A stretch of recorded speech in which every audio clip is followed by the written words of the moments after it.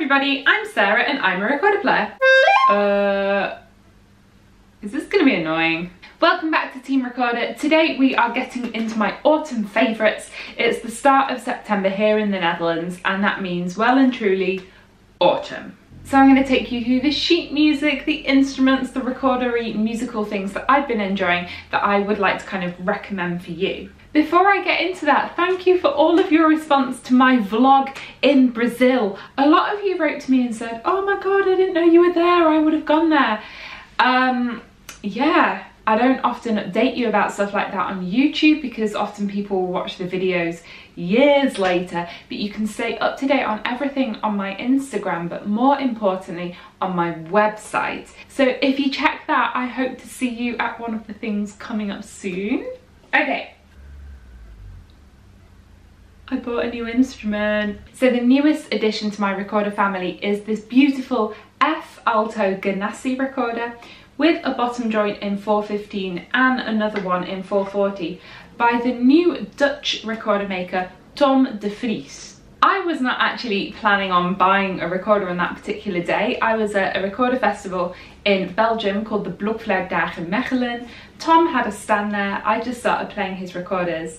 I'd never played them before and I was just like, Tom's pretty new on the recorder scene, but his instruments are beautiful. They have a really rich, sonorous sound.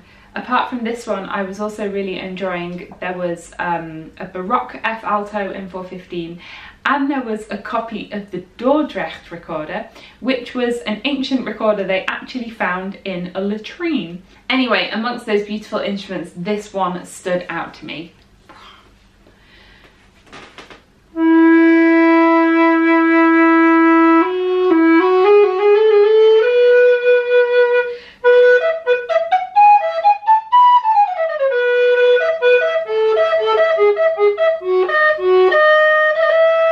Alto Ganassi is something that had been on my shopping list for a very long time, and with these extra joints it means I can play it in a whole bunch of different tunings, pitches, which brings me to sheet music. First up, I have this book of the Dowland complete consort music. It's published by Shot. Dowland is just perfect.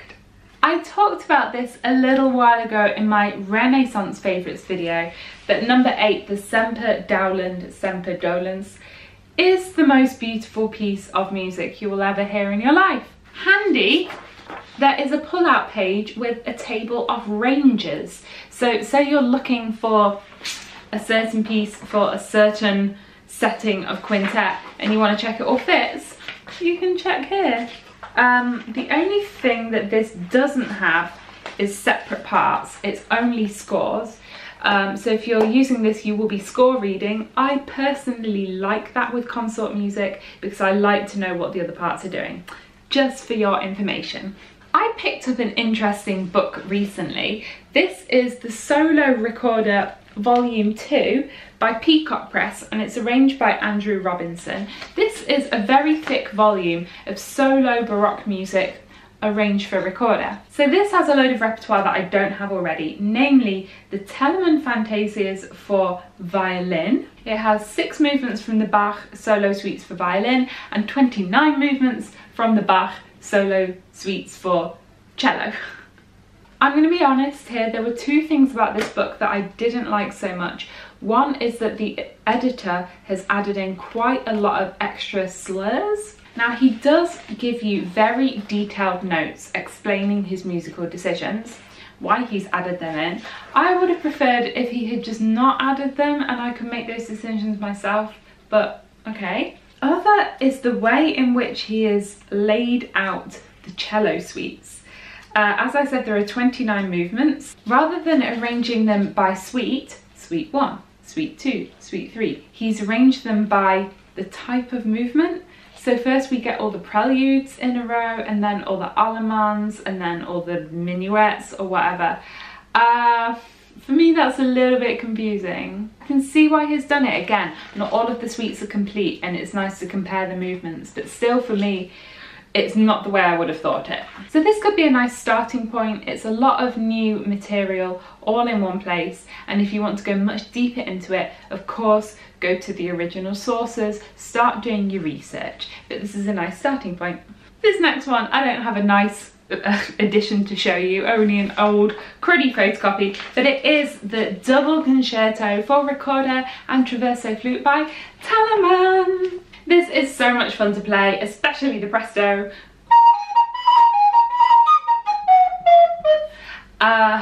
Last week I had the occasion to perform this with a group of musicians that I'm a part of called Splendor in Amsterdam.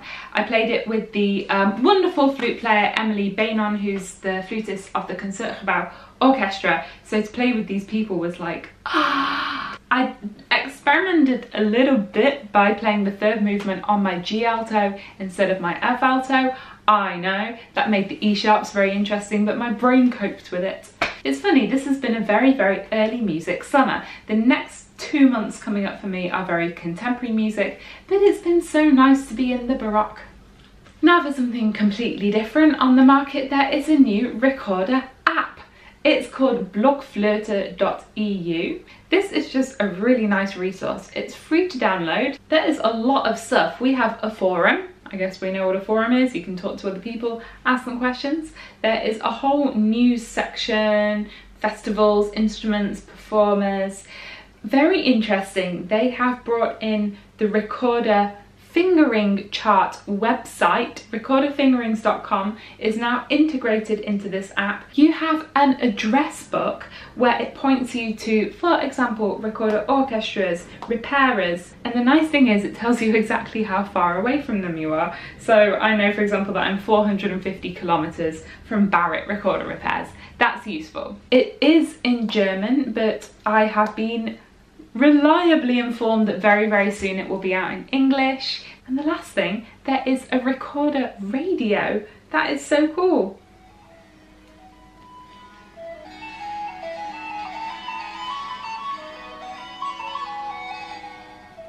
I think that's so nice. Nice way to discover new music. You can download it for Apple and for Android. I'll put the links down below, like everything else. Next up I have stamps. When I was in Brazil last week at the Sao Paulo Recorder Suzuki Marathon, they had this really nice kind of music market, and there I found these amazing rubber stamps. I hope you can see this is the 5 lines of a stave, so you can just go stamp and you've got some sheet music to show a short melody or a note. This is a recorder with open holes for the fingers so that you can colour the fingerings in. When I was teaching really regularly, this would have changed my life. I am realising now that I neglected to buy an ink pad. I'll do my best to find where you can get these online so I can link it to you. If I've not managed it and you know, please fill me in. Stamp, stamp, stamp, stamp, stamp, stamp, stamp. And my last thing, I always like to finish off with something non-musical, is this.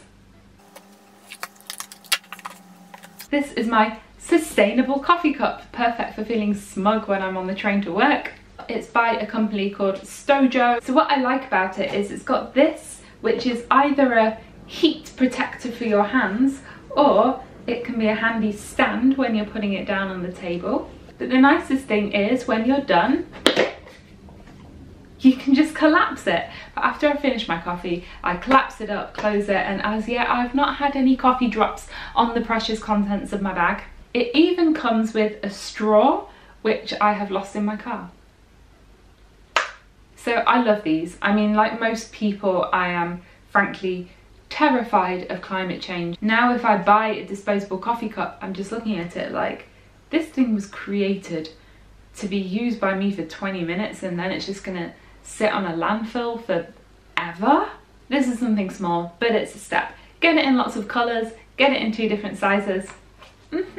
So those were my autumn favourites. Going into the chilly and cold and rainy season here in the Netherlands, I'm actually looking forward to it. As always, you can subscribe to my channel by clicking on my face down here in the corner. Down here is the Team Recorder Patreon, where you can choose to support the channel. And up here is a link to my last favourites video. Thanks for watching and have a great day. Bye!